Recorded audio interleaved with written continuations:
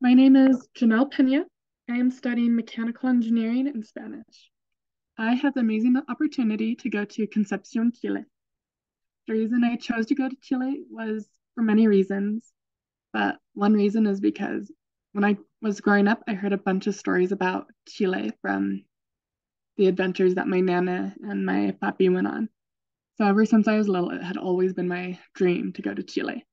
And because of IGP, I was finally able to do that.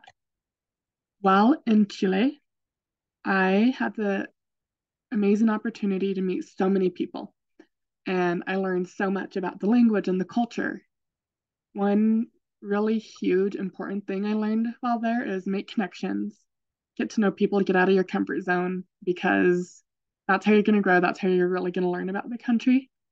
And by doing this, I was able to learn about the language and learn like cultural things like for besos, when you first meet people, you give them a hug and you give them like a kiss on the cheek.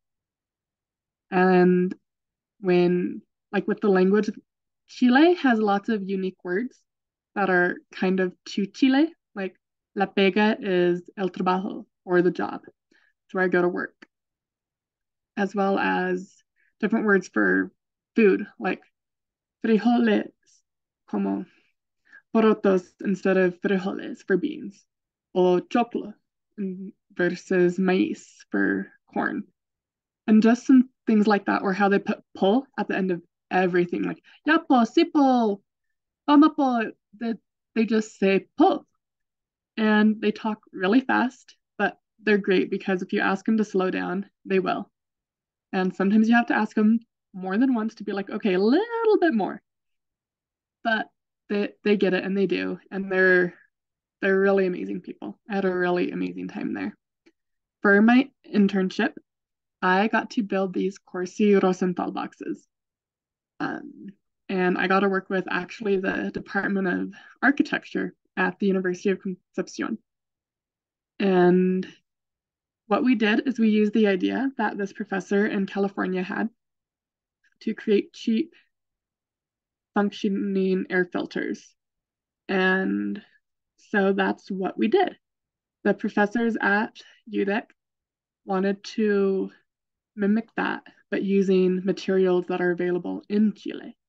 So we took their base design and then altered it to what we had. We found fans and different filters and things like that.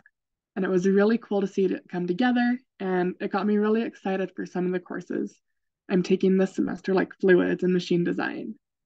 And I loved every bit of it. I had fun with my practica as well as just being in Chile. And I would like to thank you all for listening to my elevator pitch. And if you're thinking about going to Chile, I highly recommend it. Thank you.